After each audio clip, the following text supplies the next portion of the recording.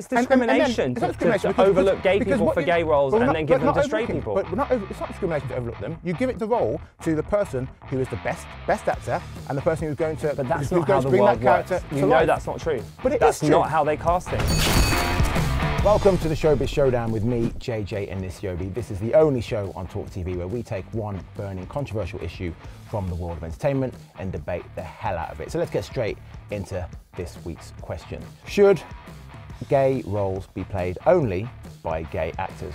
Initially, my view on this is, of course not. That's bigoted, it's dangerous, and it's deeply unfair. But let's go to the opposite side of the table. Back in the lion's den, podcaster, comedian, James Barr. Welcome, James. I don't see it as bigoted. I think that's an interesting word that you've just thrown in there. How about hello, JJ? How about Hi, JJ. How are you?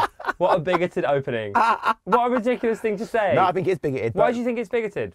I think it's bigoted because essentially what you're doing is you are going to force some people who, again, don't want to be out of the closet to come out. No, you're not. Yeah, you are, because if you're saying we're gonna make sure that all these roles that could be played by anyone, by any male, are now going to only get just to be don't played go by for it gays. if you don't want to come out. Just play straight roles. Well, I think that's bigoted. But what do you think on the question? I honestly think it's absolutely the right thing, and I'm not alone because a lot of Hollywood actors agree that gay roles should now only be played by gay people. In fact, LGBTQ+ roles. Eddie Redmayne says that playing a trans girl in The Danish Girl was a mistake. He was Oscar nominated for that role, and he now thinks that was a mistake. And I think you'll find that Jake Gyllenhaal also feels as though he might have paved the way with Brokeback Mountain for straight actors to play gay roles, and that's probably had a big influence on Hollywood, and it has, but that now the landscape has changed, and actually it's probably better that a gay person plays that role. I think those people who are coming out of Hollywood and saying we shouldn't be playing gay roles, it should be for gay people only, I think they're cowards. I think they're scared of the backlash, they're scared of getting cancelled. That's what it comes down to. Wow, well then they probably know what it feels like to be a gay person out in the media, because it is scary. Well, I'm sure that's scary, but if you're gay because that's what you are, that's how you were born. If you are in Hollywood and you're now coming out and saying, I think that gay roles should be for gay people only, they're saying that because they are scared, not because that's actually how they feel. They're not saying that because they're scared, they're saying it because they realise that representation is important. And you're naming Hollywood actors. Well, what about Elton John? He had his bar pick, someone played him, Taron Egerton. He's not a gay man. Elton John's a gay man. He was completely in control of the film. He picked that man to play the role. So it's not a case of it's a blanket, everyone in the gay community, everyone in Hollywood thinks it, because they don't. That's not the way it is. Taron Egerton is amazing, by the way. Yeah, he's fantastic. Very good in that film as well, and it's brilliant if Elton John has signed that off. It's his story, so I think he has the right to choose who plays that. But if we're looking at things, if we're looking at generalisation, I think it's important that someone who is gay plays a gay role, because so often they are overlooked for straight roles because they're told they're too camp. You're too camp to play a straight role. You won't be able to play a straight actor. And then they don't get gay roles as well. That's super unfair. Yeah, I can see what you mean about it being unfair, but if you look at Neil Patrick Harris, who is openly gay, he played the biggest Lothario on TV, the biggest heterosexual Lothario on TV for years as Barney in How I Met Your Mother. Guess who nailed the chick from Metro News 1 last night? Most people who watched that show, the millions of viewers, didn't even know that he was gay in real life. Well, maybe that's because he passed. Maybe because he passed, or maybe because he's such a strong actor. Well, possibly, but also there is a privilege of people that have a sort of straight acting demeanour. It's a terrible phrase, but people that have the ability to act straight in real life and people not realise they're gay. Like me, for example, I am very straight acting and people don't often know that I'm gay, so I could probably get away with playing a straight role. But that's my privilege and that misses the point entirely. But isn't that part of the problem? No, the point is that gay people should be allowed to play straight roles, and currently they're not. And if they were openly, constantly being cast in straight roles, it would be a level playing field. But we don't live in a society that is a level playing field, so we have to level it out in a forced way. And the way to do that is to allow only LGBTQ+ people to play LGBTQ+ roles. But you understand that acting is acting, it's make-believe. It's not make-believe, it's a lot more nuanced than that. That's a really dumb, no, I don't think it's dumb simplification. So let's say the role is for this film, we've got a character, not the main character, but it's a gay dad who's got 3 kids adopted. I would then, if you're going to say it has to be a gay man, I'd say then, okay, it's got to be a gay man who has adopted 3 kids, because there's gay actors who adopted kids. That role's made for them then. So only they can play that role. Yeah, if you want to be ridiculous. If you want to be super specific. And that is ridiculous. Well, you might find an actor that has that situation and be like, oh my goodness, this is the one. But then you're giving it to someone based on their real life, which is then not acting. No, acting is about authenticity and telling stories. It's not about pretending to be someone else. It's about telling stories. Yeah. And if you are a gay person and you understand the nuances of the shame of just walking out of your front door every day, and the embarrassment of holding hands with someone, and you know exactly, like viscerally, how that feels, then you are better for the role than a straight person who's pretending. And there's plenty of gay people, gay men in the world, who have not had that experience. There's plenty of gay men in the world who... Yeah, exactly. And there may be gay actors who've not had that... But there's plenty more that have, JJ, way more. And there may be that gay actor who's not had that experience, but is going to then say, well, that's a role for a gay man, so I'm going to play it. That gay person will not know any better than a straight person because they've had the same experience as a straight person. So their castings according to actually who's going to sell the most tickets, which is exactly how it should be done, because it's a business. It's not a human right to be an actor. It's not a human right to be in a film. You do the research, you practice, you find the role, you find the voice, you find your character.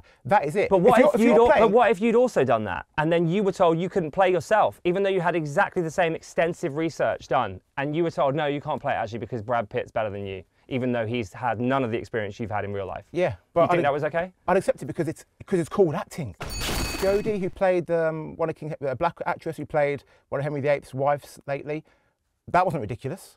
A black woman playing a white queen, that wasn't ridiculous. No, I love that. Yeah, exactly. But that's because it depends on the interpretation. So yes, you playing O.J. Simpson may be ridiculous. What we're doing here, it depends on the interpretation. What you're doing here is you're fighting back against positive discrimination. That's really what your argument is. Yes, you are. You're saying no, because the reason they would cast a black woman to play a white queen and be okay with it is because there aren't enough black women being represented. So they're doing that because they think, well, actually, you're an amazing actor, and why should it matter? But when you reverse that the other way, it's not okay. And that's because white, straight men are in everything.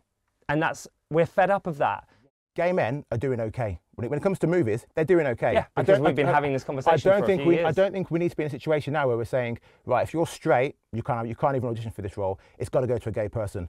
That doesn't make sense. And also, let me add, it's not my decision. It's the decision of the audiences. I'm absolutely sure no one is going to literally blanket make a ruling saying if you're straight, you can't play a gay role. But the conversation is important. And by having the conversation, we're encouraging studios to think a bit more clearly about their decision. Studios are completely driven by money. They're not here to appease you and me on our morals. They're here to make cash. It's a movie industry, they're here to make money. And gay films get made. They also have a responsibility. No, they have no responsibility. Yes, they do. Their responsibility is to keep making money. I think culture in general, entertainment, all has a responsibility to make sure that it is speaking correctly to the people that it's broadcasting to. If Universal or Paramount or whoever start making films, big blockbuster films, with unknown smaller names, gay actors in the lead roles. Why are we saying they're smaller actors?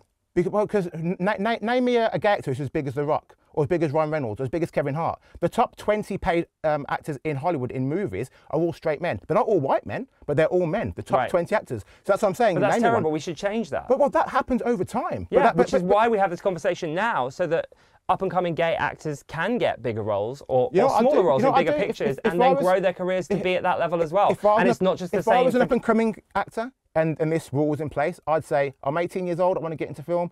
Actually, I'm gay. Yeah, I'm gay. I can be in this role. I can act that. That's what's going to happen. What's wrong with that? Because then, what I'm saying is I'm not gay, so I'd be saying, I'd be a heterosexual man saying I'm gay so I can get more roles. That's what happened. That's not what's going to happen. Regardless, the point is that you have people like The Rock who essentially, I don't think is a good actor. The Rock plays The Rock in everything he's in. Kevin Hart plays the same little black funny guy in everything he's in. Ryan Reynolds plays the same sarcastic, handsome, funny guy in everything that he's in. But they're getting cast in those roles because of their huge fan base. So if you take a script to a Hollywood studio and you say, this is a gay script, it's for 2 gay men in the romantic lead, they're going to say, cool, let's cast Ryan Reynolds and The Rock in this. And you'd say, no, it's got to be 2 gay actors. It would be awful if they cast those 2 people in that role. It's got to be 2 gay actors. It's got to be 2 gay actors. It should be, yeah. And then who do we get then? We get Luke Evans. An amazing, Luke Evans is a great actor. high-profile actor. Luke Evans is a great actor and a good man, but he's nowhere near the level of those guys in terms of fame and popularity. I mean, that's very rude. No, but he's not. He's not. Look at the box office. Gaston. He played Gaston. He did. A straight role, by the way. Not a lead role, but a straight role. Yeah, he played Gaston, which is... sorry, Gaston is a lead role. No, it's not. Yeah, it is. No, it's not. It's secondary. In Beauty and the Beast? Yes, Beauty and the Beast are the lead roles. I think Gaston's a pretty big role. You mentioned Eddie Redmayne before. Yeah. In The Danish Girl. So are we suggesting that we would have to have a trans person playing that role? Because for me, it would be a case of The Danish Girl, as you know, starts as he is a man. and then transitions. So do we have him playing the role up until he transitions and then suddenly it's a trans person playing the role? Or do you, which would be then fair to the gimmick of it's got to be the person of the role? What would you suggest for that? See, I'm not an actor at the moment, and I don't have, I'm not entirely sure I can answer that properly because I'm also not a trans person. But you could get 2 actors if it was too triggering for one trans person to. It's not about getting 2 actors. It's about getting the famous people and people that people are going to pay money to see. Because that's how cinema works. Because that's how cinema works. No, it's not. This is not the Prince's Trust. This isn't a charity. This is So Hollywood. why have some of the best films made in the last few years that have won Best Picture at the Oscars featured actors that no one's heard of from directors that no one's heard of before? No, they haven't. Yes, they have. No, they haven't. They have. They haven't. They've picked films. They've picked foreign films that are different. Yeah, but those films are not. They're not starring The Rock, are they? From actors and directors who are massive in their home countries. Yeah. They're not nobody. But they're not The Rock, are they? And those movies weren't big in. And The Rock doesn't win an Oscar either. And I've said The Rock is not a good actor. The Rock's not going to win an Oscar. Of course he's not. Honestly, I'm really shocked. It upsets me that you don't believe in diversity. It's because I believe in diversity that I'm saying. It sounds more like you believe in cash. Oh, I believe everyone believes in cash. Well, that's what you're saying. You're saying, oh, but they want to make more money, so it's fine, do what you want. But actually, diversity. I believe in diversity so much that I think we should diversify the roles. So how do you feel about The Little Mermaid? About a fish. How do I feel about a fish? I mean, I think it's incredible. I feel completely nothing about it. They've got a black girl playing Ariel. It's amazing. Cool. Actually, if you want to do it originally, my grandmother's Danish. The Little Mermaid is a Danish tale, so it should be a Danish mermaid. and yet Sebastian the Crab is Caribbean. For God's sake. Do you know what I mean? Like, it's mental. I feel like you've got a good point. I think it's amazing that straight people have played gay roles because that is kind of a form of allyship in the sense that they are brave enough to be gay and have people call them a in the street because they played a gay role. So that's allyship. That's what allyship is for. But allyship is also there to open the door so that a gay person can walk through that door. I'd say give it 100 years because 25 years ago, straight actors were told, don't play gay roles because you'll lose your female fan base who won't believe that you're a heartthrob and you'll lose the masculine guys who won't think you're an action hero. Now, the same straight actors are being told, don't take gay roles because you're going to get backlash from the gay community. So all that's going to end up happening is we're going to see less gay stories being told. No, I think it's the nuance of that. I think if you're James Corden and you're acting really camp to be a gay person, yeah, you're going to get a backlash from the gay community. If you're Jake Gyllenhaal playing a man that's afraid to come out because their experience is straight and they're nervous, you aren't going to get a backlash from that because that's a particular nuance that you can play. But if it's just a stereotype, it's a problem. Scarlett Johansson was cast as a trans character in Rub and Tug, it was called. Oh, you're such a movie critic. Yeah, she was, yeah. It's cast as a trans, it was a true story, cast as the main character, Rub and Tug, trans woman. She got backlash, she pulled out the film and apologised. The film never got made because without these big Hollywood stars, unfortunately, these kind of tales are not going to get told. We can finally agree on one thing. Which is what? James Corden is trash, okay? Now, let me know what you think. You might agree with me, you might agree with James, you might disagree with both of us, but leave your comments below. I want to see loads of comments. Last video we had like over 200 comments. I want even more this time. Don't forget to like and subscribe to keep up to date with all of the TalkTV talent across YouTube. See you next time.